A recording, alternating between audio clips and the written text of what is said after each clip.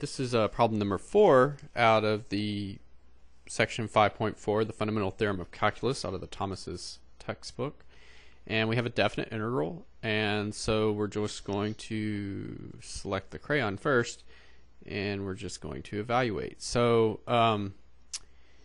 I integrate with respect to x cubed, so I'm going to go up by a power of 1, which is 4, over the new power. Do the same thing with the next one. I have negative 2 times x raised to the second power over the new power is 2 plus 3x, and then I'm going to evaluate that from negative 2 to 2, and then I'm going to simplify this a little bit, of course.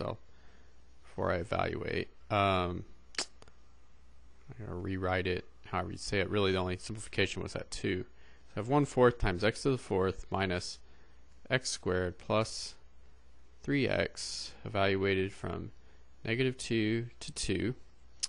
So I'm going to evaluate at the upper limit and then subtract the value I get evaluated at the lower limit. So I'm going to say 1/4 times 2 to the 4th minus 2 squared plus 3 times 2 minus 1/4 times negative 2 to the 4th minus negative 2 squared plus 3 times negative 2.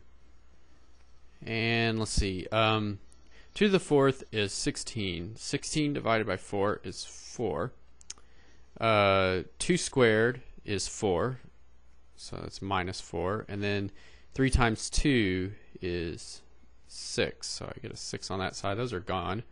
I'm going to leave this negative 1 outside the parentheses and evaluate first. So I have, again, negative 2 to the 4th power is positive 16. 16 over 4 is 4. Negative 2 squared is positive 4 times a negative 1 is minus 4. Those cancel again.